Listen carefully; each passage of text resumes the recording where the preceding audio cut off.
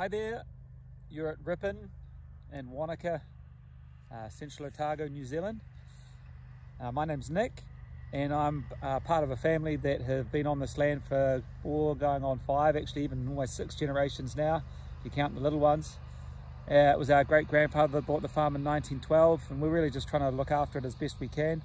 We've adapted our culture to the land, that's to say we started with about 25-30 different varieties and selected over 3 decades down to the 6 varieties that are most comfortable here. It is a biodynamically run farm, so Rippon for us is an individual that we maintain a relationship with.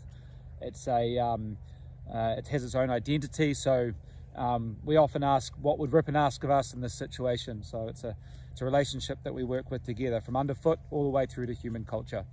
And that's what we do. The wines are just a product of that. Hope you enjoy them.